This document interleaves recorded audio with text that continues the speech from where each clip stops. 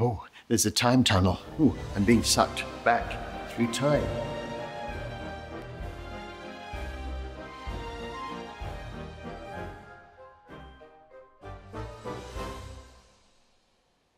Yeah. The thing is, I've been a number of times to this museum, but every time you see something new and something different, something exciting that triggers another memory. There's just so much stuff here. I mean, calling it a museum of brands doesn't quite do it justice. It's not even a museum, it's just kind of everyday life put in front of us. Inside this building are the triggers to all our memories. I've got that trim phone. It's weirdly emotional and it's difficult to explain quite why. Here we are, see, in the 70s. This is very much my era when I was growing up. Now, every TV show in the 70s pretty much had a spin-off. We got the George and Mildred dice game. So even something like a sitcom would have a spin-off game. Presumably it was a dice game themed around an unhappy marriage. All this stuff, as a child, I wanted, but really, you could only probably have one of them. I remember my cousin, they had a lot more money than us, and they had the Rod Hull's Emu game.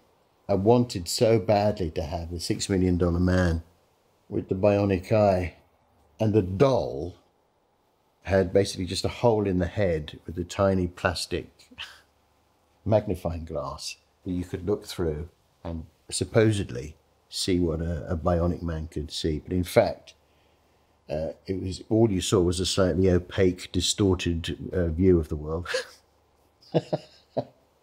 And look at these, the giant cans of beer.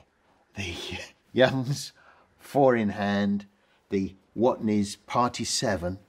Of course, with COVID, it would have to be a Party 6, wouldn't it?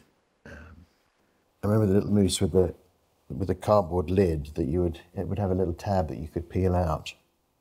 And then you'd scrape it. The bottom would be curved up to reduce the amount of mousse that was actually included. But you'd scrape it so hard that you bowed it out the other way. And these variety packs, see, to me, that says holiday. We'd go and have, a week in Pevensey Bay or Eastbourne. And part of the treat would be that we'd get a variety pack of cereal. Weird stuff, the Fray Bentos steak and kidney pie. And they must still make that. Do they still make the Fray Bentos steak and kidney pie? I might go home and get one. Evel Knievel, I mean, he's just a guy on a stunt bike, but he was massive. I couldn't afford that. But my cousin, the guy with the money, hi Simon, if you're watching, he had this, and every now and then we would go around there and he'd get it out and he'd wind the thing up. I mean, I dreamt of having a chopper. This idea that everyone had a chopper, it's just not true. I had a bike that was that once belonged to the postman. I'm getting quite angry now.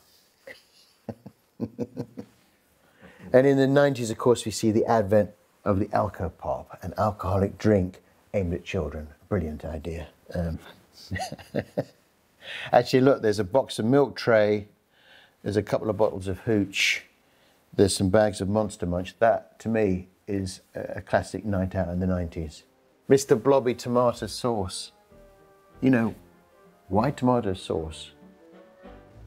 It's stuff that you've forgotten about, that you'll see the packaging here, you'll see that something will remind you of some experience, some emotion that you had back then. It's quite astonishing, and I don't understand why there aren't more people here.